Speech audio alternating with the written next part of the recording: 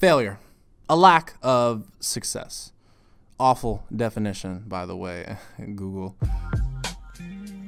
About a week ago, I was talking to some of my friends at like 2 a.m. about the concept of fear. Because apparently I like talking about life and big decisions at 2 a.m. And I never really sat down to think about what I was afraid of. I mean, I barely sit down to think about what I'm going to eat for dinner at night, let alone a whole self-analysis. But somehow, some way, in some hotel in Georgia, I found myself writing a list. Amid the dumb stuff like swimming in the sea or flying across the ocean, me and water just, one specifically resonated with me.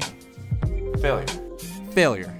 A fear of failure. And then I immediately scratched it out. I kind of realized that if there aren't any expectations of me to not suck or any repercussions for said suckiness, I honestly could care less. And usually that whole situation comes anxiety-free, which is my favorite type of situation. I don't want to feel the consequences of letting people down and their opinions of me just changing. It kind of leaves you in this weird pseudo space of self-doubt. The terror of something that could happen directly affects your mental state, causing you to panic and then overthink and then fail. The anxiety of the possibility of failure leads to you failing, like the worst circle of life ever.